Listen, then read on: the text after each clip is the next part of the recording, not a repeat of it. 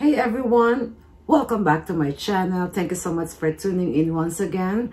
To my returning subscribers, I hope you're all doing great today. And to those who are new here, my name is MC. I'm into luxury, fashion, lifestyle, and beauty. So if you're interested in this kind of topics, then don't forget to subscribe. Turn that red bell on for new videos. So today, I'm going to do my unboxing of my first Van Cleef and Arpels jewelry.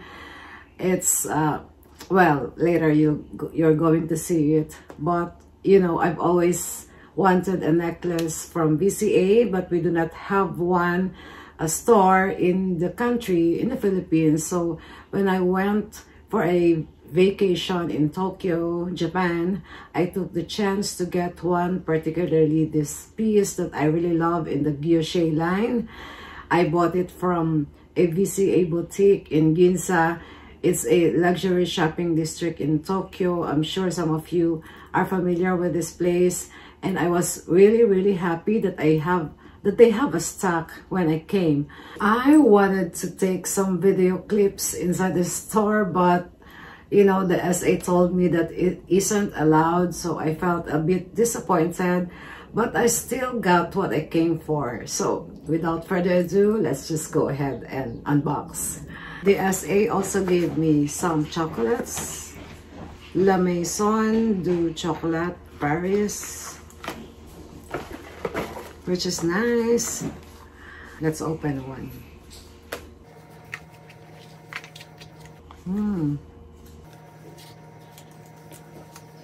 Looks yummy.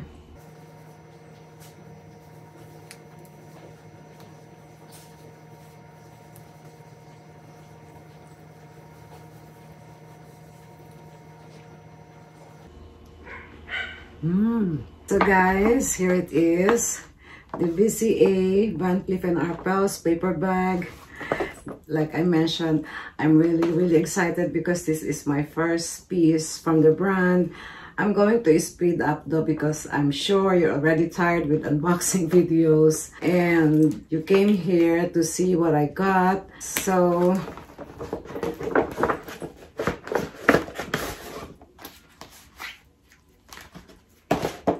the booklet with the documentations, of course. We have there the certificate of authenticity.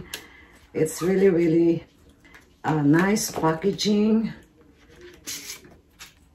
There you go. I'm not sure if you can see because of the light, but later I'm going to take some photos for you to see it up close.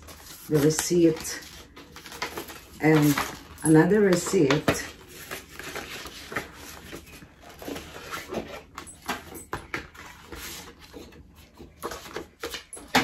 Now,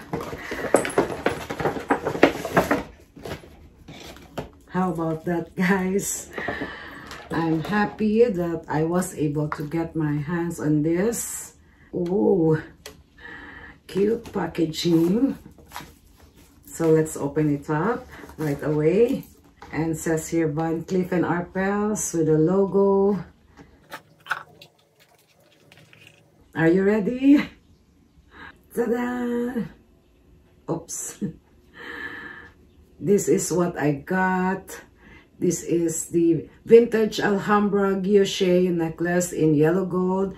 It obviously has one signature pendant, which I prefer because I wanted a necklace that I can wear every day and layer with other necklaces as well without worrying too much about scratches. I used to like the onyx, mother of pearl, or the malachite because they look very feminine and girly. But a lot of people have them already. They're very popular, especially in the past or even today. And I want something different but feminine as well. So I chose the Guilloche, which is this one. I feel that this is a lot easier to maintain than the others. So let me show you up close. It's really, really beautiful.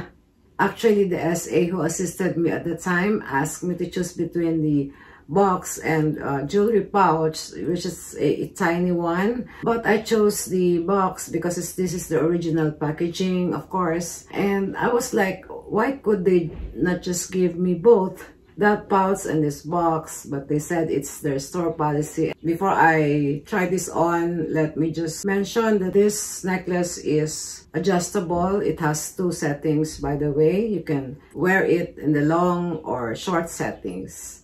I also plan to use this with my other short necklaces, like the Cartier, the Amour I have right now. I hardly take this off. And let me show you also the chain. Of course, you can wear this on its own because the pendant is not too small, not too big. Near the clasp, there's also a tiny like flat bar, if you can see it. Really cute. So this is the long setting, which is not really long. I think this is 17, if I'm not mistaken. And you can see how shiny the pendant is, as well as the chain. The laser cut design on the pendant shines with the light. So it's really shiny and it looks like it's a stone, but it's actually not. It's full gold.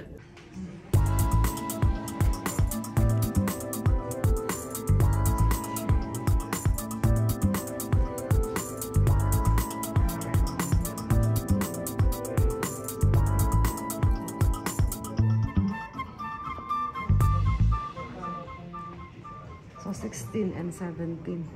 I feel that I will be using this more than the mother of pearl, onyx or malachite. I love the size. It's not, like I mentioned, the pendant is not too big, not too small. It's perfect for everyday wear. It looks really, really nice. I love it. Let me show you how it looks in the short setting as well. So this is in the short setting. I personally don't like it this way. I prefer it in the long setting. So it really is great to have options and wear it different ways depending on your outfit. You can even add more links to make it longer.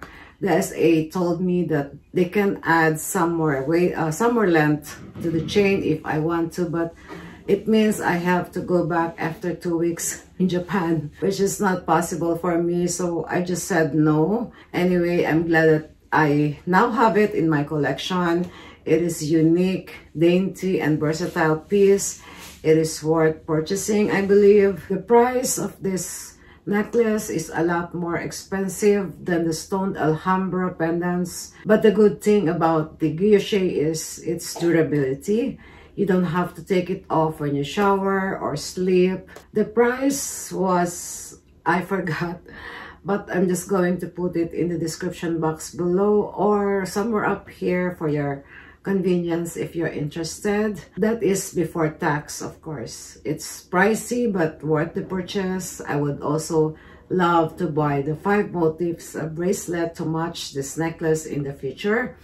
But I did order a matching earrings, which I am looking forward to receiving a few weeks from now. They didn't have available in stock when I went there. I forgot to mention the beads, which I really, really love. It's all around the pendant. It's all around the pattern, which is clover leaf. So let me know what your thoughts are about this purchase in the comment section below, if you like it or if you already have it in your collection. So thank you so much for watching. I hope you've enjoyed, and if you did, don't forget to give this video a thumbs up. I'll see you on my next one.